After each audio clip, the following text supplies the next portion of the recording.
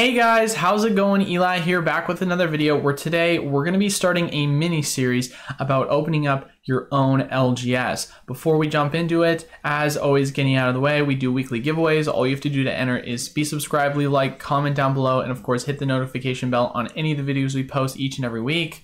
Since you can comment and like in each videos, that allows you for multiple entries, and we've got 3 winners each and every week, so that's multiple opportunities to win. Outside of that, if you want to support the channel, we have many links down in the description below, whether it be, of course, checking out our PokemartUSA official mystery packs and products on our website, PokemartUSA.com, or checking out our single selection at our LGS at E4 cards and more, or if you just want to be a part of the Patreon and be able to gain access to wholesale product, as well as some other analytical tools to be in the know when it comes to investing in Pokemon cards and products. You can also check that out on our Patreon. And then lastly, if you just want to be a part of the community, then you can check out our Discord, links down in the description below, to access a lot of amazing deals when it comes to Pokemon products and prices we are sharing in the community. Now that we've gotten that out of the way, let's just jump right into it. So today's topic, like I said before, it's going to be a little bit different. I'm going to try and do this actually more consistently. I want to do more mini series. I know that, with the market being a lot slower, I've taken your guys' feedback, and I'm saying to myself, okay, no more, just purely investment, only, top 5 videos and that kind of stuff, and not just the, oh, well, we haven't seen a reprint in over a month, so we're just going to talk about the small little news that's going on. No, we're going to talk about some important series for those of you guys that have questions, whether it be opening up an LGS and so many other things. So for today, that's going to be the mini series we're going to be talking about. We've got a bunch of other mini series that we will be starting throughout the channel, but of course, with everyone asking the question, we'll just jump into the first part of opening up an LGS, right? The first most important thing, of course, is liquidity. How much does it cost to open up an LGS? Now, this, of course, is going to be different for each and every person when it comes to the market that they're in, because in some locations, real estate is a lot cheaper. Some places it's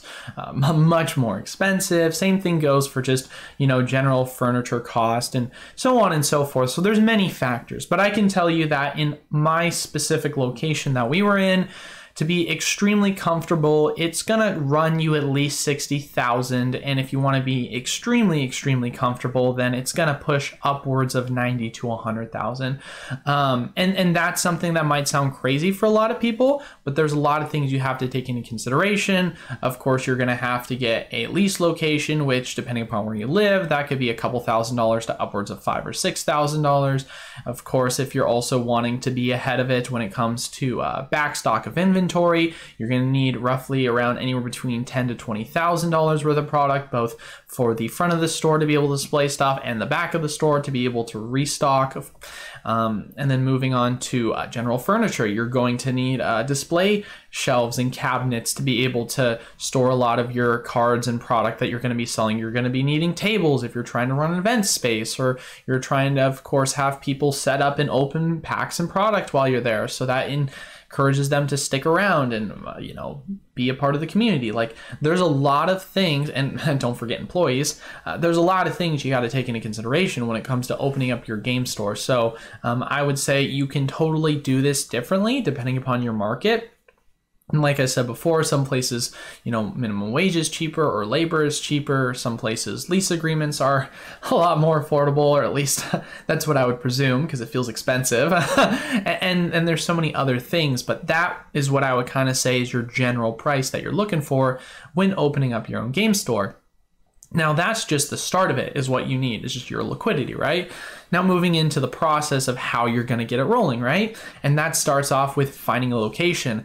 And boy, was it probably the biggest pain in the butt, I would say, to find yourself a great location. And what's funny, what I'm going to tell you guys, I'm not going to try and discourage you guys, because I think it's awesome in the journey that I've gone through to open up this game store. What I am going to tell you is I'm going to be extremely realistic and show you all the difficult things you have to go through step by step to make something like this happen, right? And of course, like I said before, before. That being up next is lease agreement. So in a location where our LGS currently is, leases are few and far between, especially if you're looking for ones that are medium to high demand. Low demand areas are low demand areas for a reason, right? So you're not trying to go in those areas. You're trying to go to ones that has a decent amount of foot traffic, and you got to be able to take that into consideration. And you can sit here and you can say, okay, well, I see a ton of them on the market, right?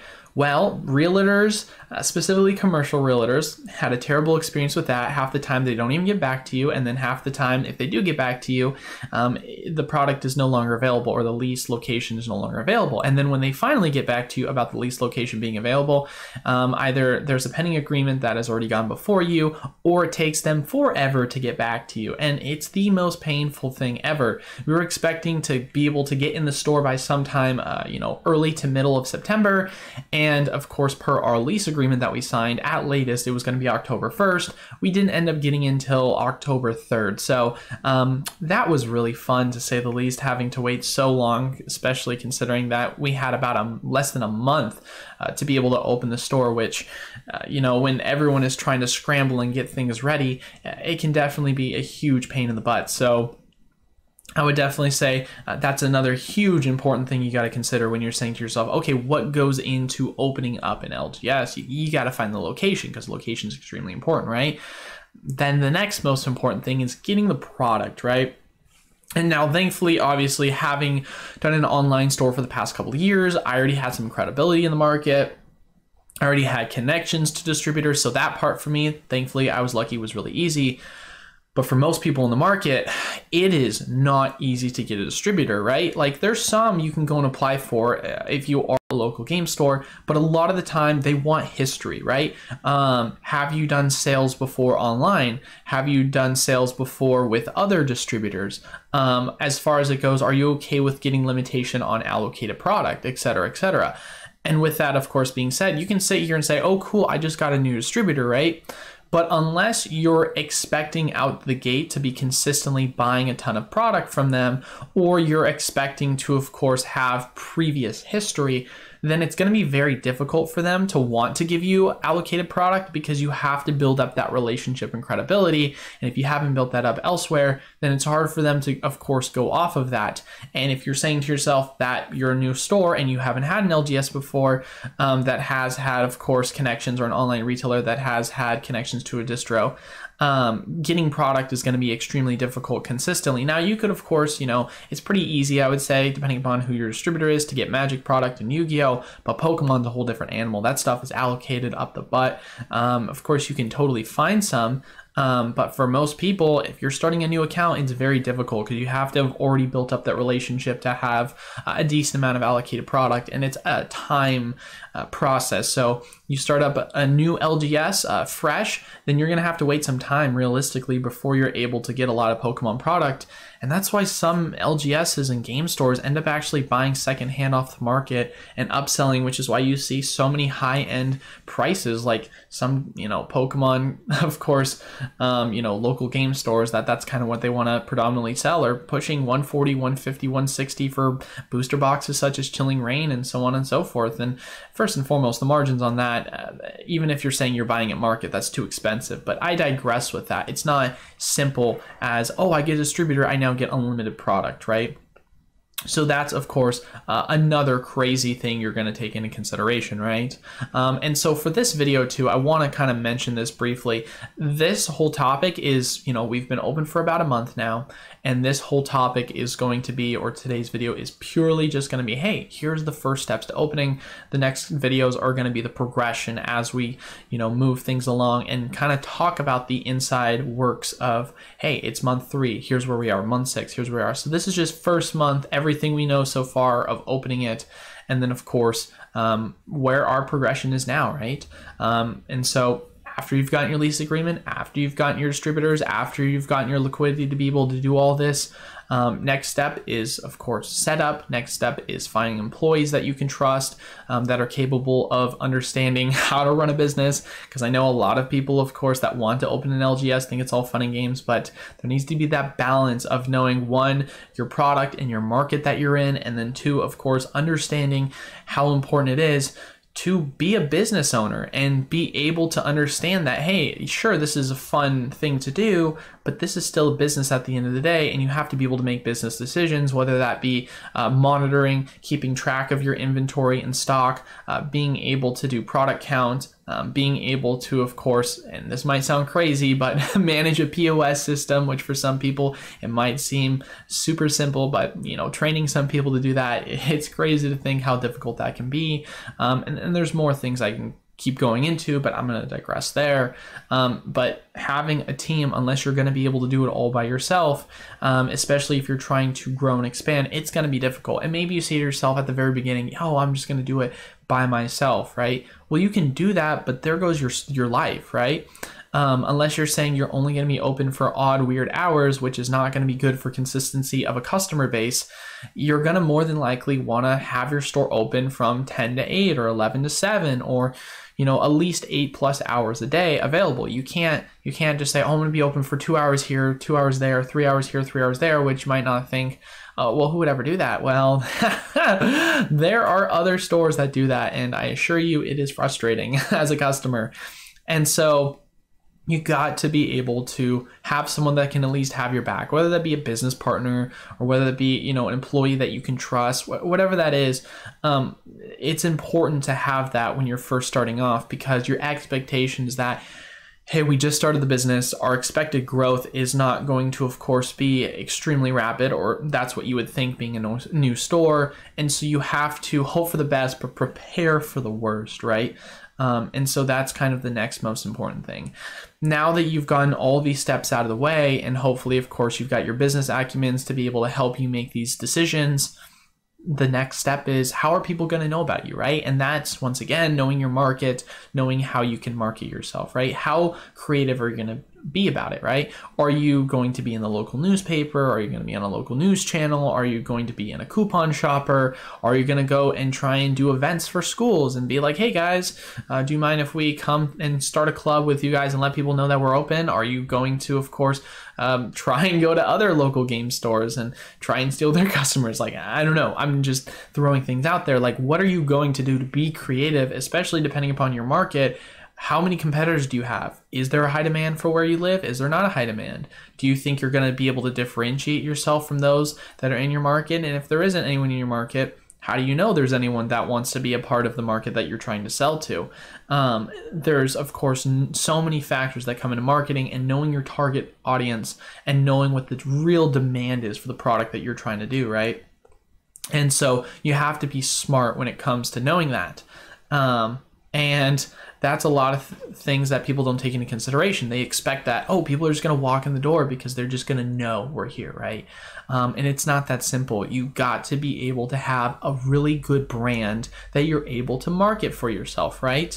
And you can't just slap on a logo on a sign, expect people to come in. Not to mention, too, if you got a really bad logo and people don't, and it might sound crazy, right? But if you don't have a distinguishable logo that people can remember, or a name that people can, of course, remember, then it's going to be even harder for authentic growth of your overall store. Because if it's not one that can remember, and I'm not going to try and throw shade at anyone, but there's one specific store that I know of, right? And when I think of the name of the store, it's an article of clothing is what the name of the store is, right? But you never would have guessed it is actually a sports and hobby shop. When you look it up online, all that comes up are specific articles of clothing. And the location that they're in is not a very open location when it comes to general street view of traffic. So when you are looking for general cards and product, they're not one of the top search results on Google. And when you try and type in their name, they are also not one of the top search results on Google, because you have so many others for apparel and clothing. And so from that perspective, not only is their brand very difficult to research, but also when you look at their street logo too, there's no indication that says, hey, we're a hobby shop. No colorful, no colorful or vibrant font or anything in terms of logo design that shows you that's what they do. It's just their name in cursive, and you, for all you know, it's an apparel store, right? So as crazy as it sounds, that is extremely, extremely important for you to be able to garner that market audience, knowing what kind of store you are. And these seem like, and for some people, This seems like a lot of things that are very rhetorical. You shouldn't have to, of course, know these things, but it is still very important, and a lot of people don't know when it comes to opening up that store. Okay, so now that you're putting everything all together, right? You've got your store, you've got your connections, you've found your target audience, you've found your market, you found your name and everything. Now that it's all together, right? You're starting to get customers, things are starting to grow, right? What now is the, of course, next thing to consider? Well, now we're going into our business acumens. If, of course, you have those. If you don't, then this is something that's going to be an awakening for you to understand, right? What are the prices you're going to put on your product, right? And for some people, this might come as a shock. When it comes to LGSs, there are very thin margins. This is not something where you're making 50 to 100% margins. Of course, if you can of course mark them up and hope that people buy it. But for our game store specifically, right? We're buying booster boxes, and I'll be 100% transparent. We're buying booster boxes at $86 a piece, and we're selling them for anywhere between $105, $110, $100, depending upon how high demand, right? That's not a lot of margin, right? We're trying to shoot for at least 20 to 40% in terms of if we can, of course, hit that mark. And you might say that like, oh, 20 to 40%, like that might seem good when you hear that number, but for general retail, you're shooting for 50 to 100% margin, especially too with my business partners, the other industry that they have been in for the longest time. And they own multiple other shops. Their margins are 100 to 300% for the product that they sell. So it's very much like, okay, this is a little bit of a step down, right? So the next question is, are you going to be able to live off those margins, right? And are you going to only be able to live off of sealed product margins for booster boxes or elite trainer boxes and so on and so forth, right? And if you're saying to yourself, okay, well now these margins in store are this much, right? Because 110, you got 86. That's gonna, best case scenario, run you about another $26. That's what, 30-ish percent, 35%. Best case scenario, if you're saying on the high end, unless it's a high end booster box that you're selling, you're gonna have to find creative ways to make money, right? Whether it be buying collections and flipping them on TCG Player, whether it be trying to rent out or sell theme decks that you can throw, of course, in as a competitive player landscape, try and host events where you, of course, charge a small fee, whatever that may be. You have to be creative when it comes to selling. You can't just have product and expect that, hey, I have product, this is it. Because you have to make minimums on your sales, right? If you say that you're paying someone minimum wage in an area, and let's say for the sake of the argument, that minimum wage in that area is like $12. And then on top of that, they're helping you out working 40 hours a week. On top of that, you've got your monthly expenses, whether it be utilities, rent, and all these other things. You're having to make minimum to be able to survive. And that minimum could be anywhere between $6,000, $7,000, $8,000, $10,000. Like it could be a lot for you to have to be able to make that to survive as your general net profit. So that's something that you can't just say, oh, look, awesome, I made $20,000 this month, and it's gross. And by gross, I mean like gross profit. You're only making 30% realistically of that 20,000 if we're saying on the good end, and then that's going to be $6,000, and then you've got $10,000 of ulterior expenses that you're going to have to account for. Look, you just lost $4,000 your first month, and that's of course just a rough estimate is what we're saying. So it's not that simple. It's not that black and white, right? You have to be creative on being explosive when it comes to your overall sales and being able to rapidly expand your overall business. And of course, with that, I think the next most important thing that you're going to have to consider as well is, okay, I found ways to be creative. Now that I've found ways to be creative, what do I do with all this money that I'm starting to make? Hypothetically, if you are getting to the step, I think now the next most important thing is reinvesting in the business, right? There's a reason why you hear a lot of the times big business owners, multi-millionaires, multi-billionaires, very rarely do you ever hear like, oh, why are they never getting taxed, right? Well, when it comes to the tax code in the United States, there's an incentive for the continued growth of a business, because obviously as the continued growth of the business, that supplies more jobs, that stimulates the economy, that allows expansion for potential corporate taxes. And so there's a huge incentive for the government to give tax breaks to those that reinvest in their business. And so if you are making money, you shouldn't be pulling profits, because all that's doing is it's causing you to have a slower progression of growth, where if you're consistently reinvesting all of that liquidity back in your business and not taking those payouts, then you're going to be able to grow at a lot faster rate. Because of course, if you are saying to yourself, all right, well, I started off the month with $20,000 worth of inventory, I was able to burn through that $20,000 worth of inventory, and I knew that if I had more product readily available, that I could have sold it for faster, right? Well, then now that you have that extra bankroll, you get more inventory, so then you can sell that product faster. Or if you're saying to yourself, okay, I know that if I were to scale my TCG direct sales online, and I know that I could, of course, be able to make more sales if I had more inventory consistently, and that could, of course, bring in a higher rate of revenue monthly for online sales for single cards. And then you're going to have to go in and you're going to have to start buying more bulk or buying more collections. And maybe you said to yourself, oh, there were some collections that I had to pass up on because I didn't have the revenue to be able to do so, and now I do. Well, now you can start aggressively buying up those collections that you're going to be able to flip and sell online, whether it be in your online store or whether it be at TCG Player. So you have to, of course, be able to take all these things into account when continuously growing and expanding your business. It is very much a progression of investing. And it's extremely important that you're smart about this, because the minute you start to pull profits and you start to realize gains is the minute you're going to have to start paying taxes. So in reality, you might be thinking, oh, cool, let's take some money and let's just keep it for ourselves. But the government's going to say, hold up, wait a minute, I'm going to take some of that. So you'd much rather it be that you have a bigger pie that you're able to pull, and the government, of course, would like that as well for yourself. For you to be able to survive off of, than a smaller amount that you're only going to be able to pull profits, and it's not only strangling your growth, but it's also, of course, going to be not as much that you're taking because you're already getting hit on with taxes for that. So, you know, overall, these are the most important things I would say you need to consider. And of course, this is a mini series, so there's so many things that I'm going to be talking about. But for this first part of it, it's really just going to be breaking down the first steps of opening up your own local game store, and these important steps and things you need to consider if this is something you are truly passionate about. And of course, it's going to take a lot of time. It's going to take a lot of blood, sweat, and tears.